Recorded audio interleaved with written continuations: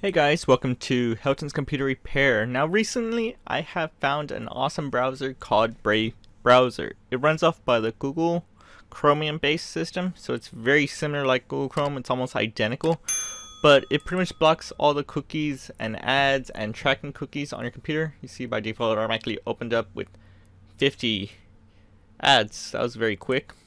While on Google Chrome, technically it doesn't do it by default unless you download a third party. And that's additional steps for there, and it may not work correctly because I know, like on Google, on YouTube from Google, they like to have those abilities that blocks it through there. But if you don't need this, I will be showing you how you can uninstall Google Chrome. Let's go ahead and get started.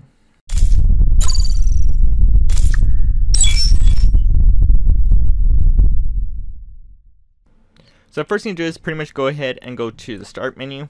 And you can choose settings, and you can choose apps, and from there you'll probably let it load up and you'll see Google Chrome. You can uninstall that program and press uninstall, and I'll pretty much go to the same steps. Now if you do not want to do it this route, because sometimes Google Chrome likes to be missing or programs missing here on the apps and features, you can simply just go to start and you can type in control panel. I thought I just typed it. I guess I didn't select it. There's control panel. And you'll see programs, and you'll see programs and features. And then you can choose Google Chrome and just uninstall it by doing the same steps. Are you sure you want to uninstall? And I'm going to choose yes.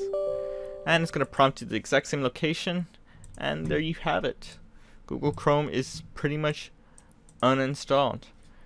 Thank you for watching from Helton's Computer Repair, and I will see you on the next video. Thanks for watching, guys. If you disliked this video, then hit that button, but if you like it and you want to see more, hit that like button, get subscribed, comment, and tell us what other tech videos you want to see.